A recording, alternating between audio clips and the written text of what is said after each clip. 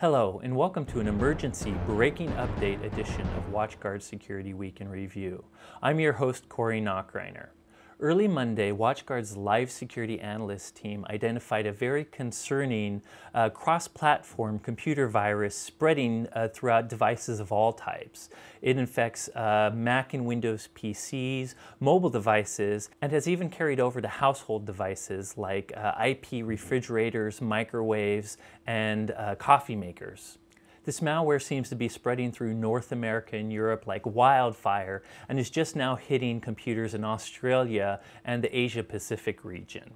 We're calling this malware ByteMarx since it seems to arrive as an attachment called ByteMarx.exe, which comes as either an email, instant messenger file, or sometimes as a file posted on a social network. Once ByteMarx infects one of your computing devices, its response time significantly slows down. On top of that, it begins to pursue a relentless and seemingly insatiable campaign to start to zombify other devices with the ByteMarx infection. Some other symptoms of this serious infection include your device may spontaneously restart after you've shut it down or even after you've unplugged it. Your device's sleep or hibernation modes will no longer work. Some of your documents will be renamed to brains and their contents will become indecipherable. Your browser may be redirected to the Walking Dead website. Some of the icons on your desktop and the emoticons you use on social networks will have a green tinge and might appear to be somewhat bloodthirsty. And you'll also notice some unusual sound files on your computing device as well.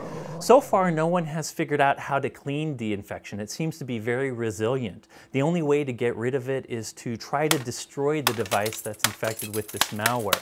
Of course, some users have learned the hard way that simply destroying parts of the device is not enough. You have to go for the brain or the CPU on your device. And if you're using a dual CPU or a multi-CPU device, be careful because there's lots of CPUs to kill. So far, our live security experts are still unsure of the origin of this particular malware.